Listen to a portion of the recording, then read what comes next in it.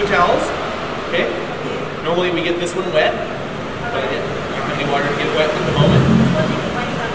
You could. So then we have a dry towel. Okay. So when we take this one, Freedom 1 product, and we spray some in the towel. It's already wet. We spray some on it. So it really missed very well. So you cover it, now it dissolves the dirt on contact. Okay, now the soap's in there, it's like washing your hands. It's less friction. Okay, and it also sucks up the liquefied dirt into the towel. Okay, so now we're just gonna rub.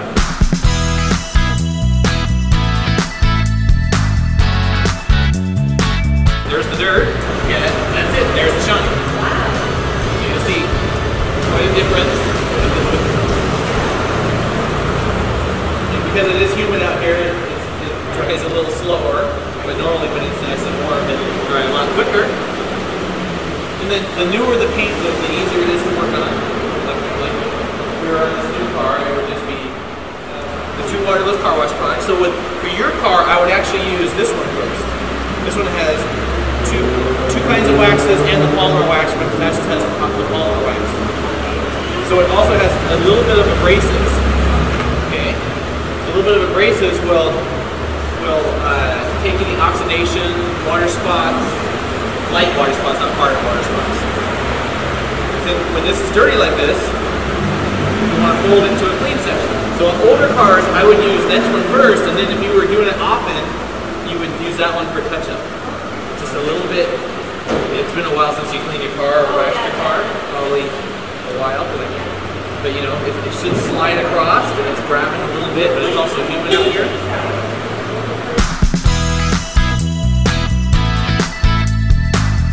So then, if you want, you can try and clean this section right here.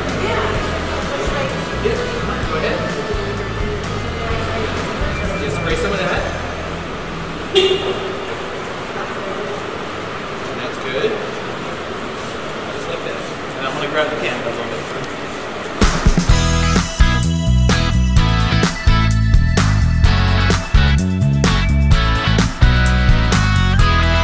It's still here. That's the spread. Yeah, I did that.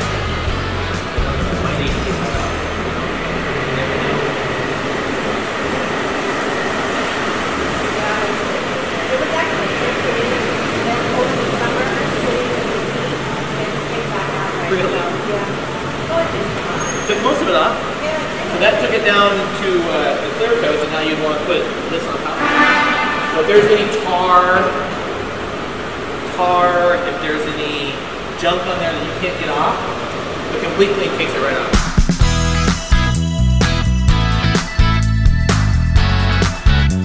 It's called Complete Clean. It's a biodegradable soap.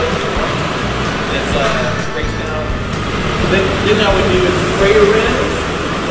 Then I use the tire shine to spray the tires. Then I do the car, and I come back and I wipe the rims. You're done.